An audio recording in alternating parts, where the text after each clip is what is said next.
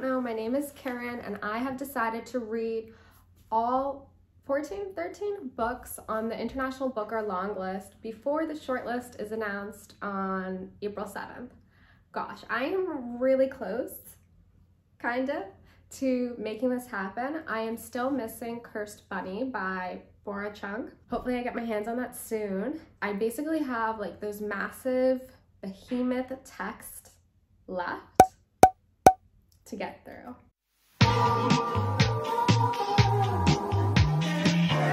Today, we're here to talk about Phenotypes by Paulo Scott.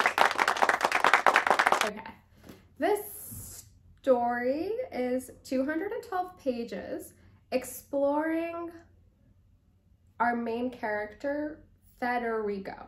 Not Fred, no, Federico.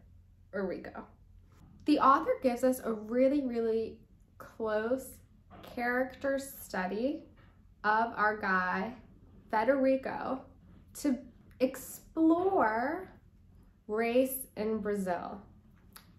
There's a lot of things happening in this book, and yeah, I don't even really know where to begin. So let me have a sip of water. Let me think a little. One eternity later. This novel starts with our main character being put on some commission to figure out a system for quotas. They want to do some AI situation to identify people. So that's like the intro, and you think that this is where it's going to stay, but no, it doesn't. We're going back in time and then jumping forward and going back and then going to the present. It took me about 70 pages before I realized that like those were flashbacks. Like somehow I thought it was all happening on the same timeline and I was really confused. But let's take a step back a little bit more. Federico, when we meet him, is about almost 50 years old, and essentially this guy is having a midlife crisis. That's what this is about. His midlife crisis, where he has to come to grips with the fact that he is Black but white passing. Now, what does that really mean for him? He has a younger brother who is physically Black. He experiences the outright racism that Federico will never experience because he looks white.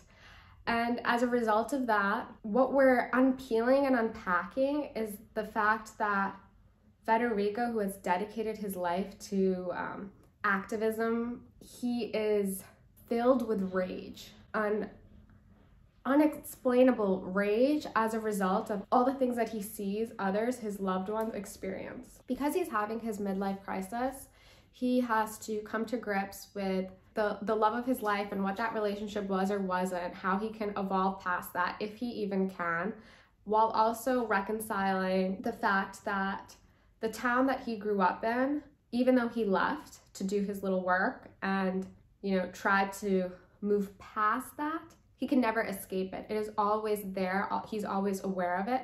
And when he has to go back to that town because his niece was arrested for possession of a gun that, like, I don't know, 20, 30 years ago, his brother had asked him to hide, like, there's all these things that are happening.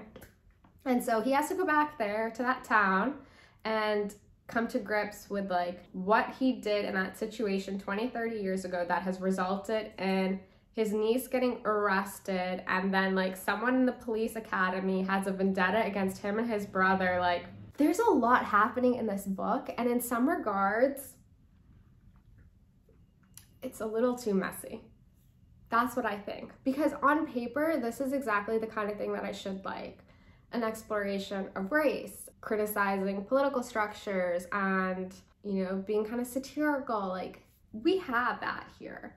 It just seems as if there's so many different threads and they weren't woven together in the most comprehensive capacity.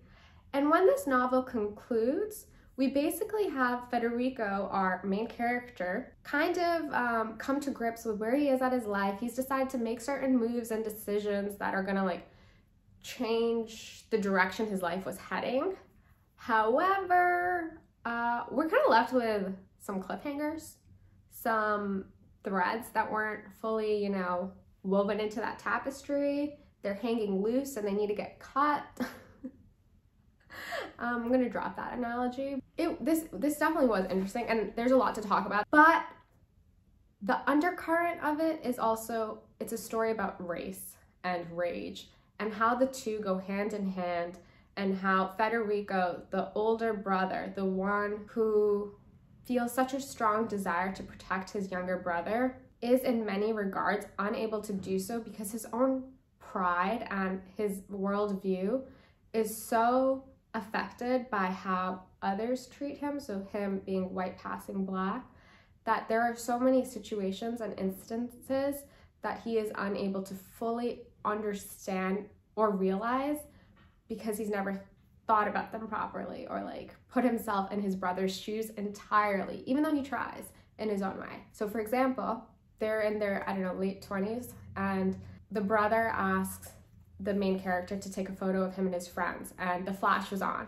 and Federico turns off the flash, and the brother's like, no, like put the flash on, but he still didn't do it. And then once the photos were taken, the younger brother goes to Federico and is just like, look, you do this all the time, very like lovingly.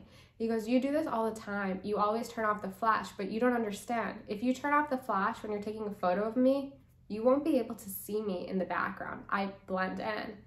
And Federico is so shocked that for years he had been committing this act of violence without being aware of it. He's so upset with himself that he goes to, they were at a concert, I think, he goes to the bathroom and cries, locks himself in the stall and cries.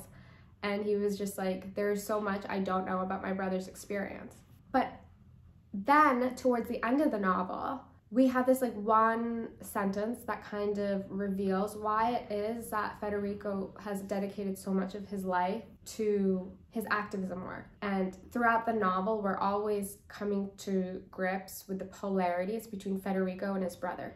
Federico, white passing, but stoic and proud and a protector, versus the younger brother who is very easygoing and affable. People love him. He is so like charismatic just naturally. He is such a people person. He is at ease in a way that Federico could never be. And the two brothers are at one point having a discussion where the younger brother, who, I don't know, is really big into sports and somehow becomes a PT teacher or something like that, he was doing some training, some sports training, and at the end of it, they were talking about epigenetics, generational trauma, and how that can be passed through lineage and whatever. And the younger brother is like, you know, when I found that, when we were talking about this, when we were learning this in the class, the only thing I could think about was you and how, let's get the text out, eh?